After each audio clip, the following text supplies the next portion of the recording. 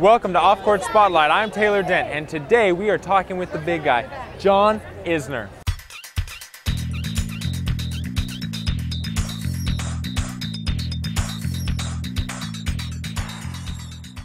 John, thanks so much for coming by tonight. Just moments off of the Federer match. Great playing out there. Yeah, it was an unbelievable experience to know that I took a set off Roger Federer. Is pretty cool. Nobody ever be able to take that away from me.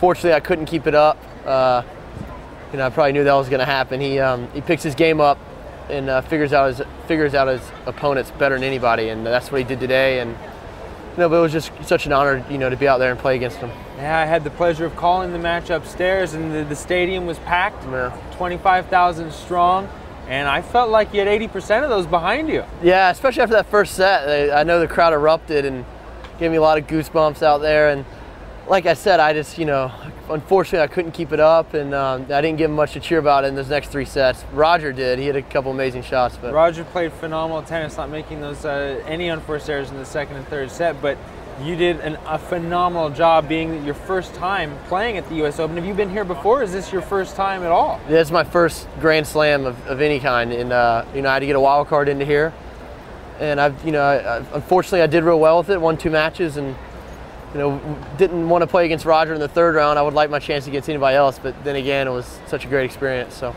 Well, that's awesome. Well, so you're a rare thing among the tennis circuit. Not many players these days actually go to college for the full 4 years. Maybe they go for a year and then come turn pro. But you went to the 4 years. How do you think that sets you up to be a professional tennis player? Yeah, it meant everything, to me. If I would have left early, I would not be sitting in this chair right now. The 4 years was definitely the right choice for me.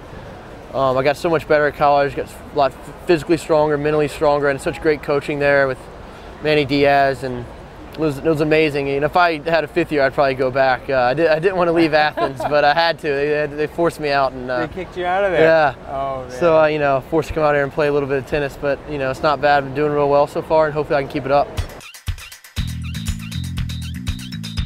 More off-court spotlight with John Isner coming up. I mean, it's been an amazing run. We all want to know, since you left college, what's happened?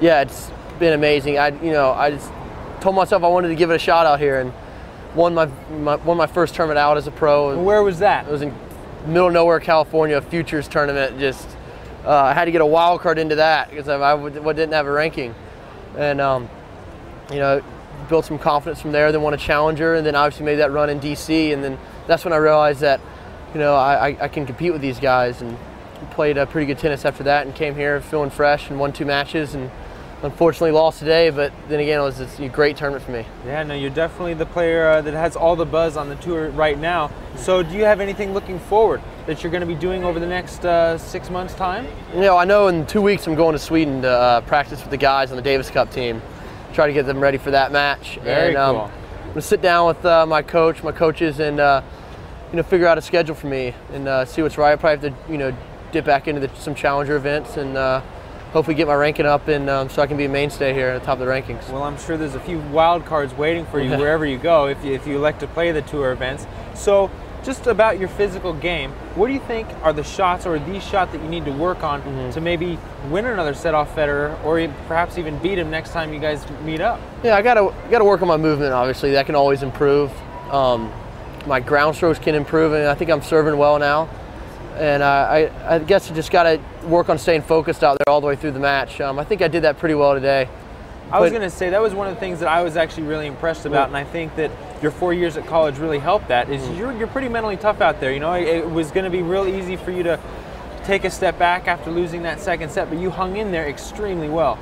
Yeah, I did. I felt pretty solid actually in that 3rd set. I felt like I had a good chance out there, and maybe squeak out a 3rd set, and but like I said, I've been real calm all throughout these matches that I played this summer, and especially at this tournament. That's helped me out a lot.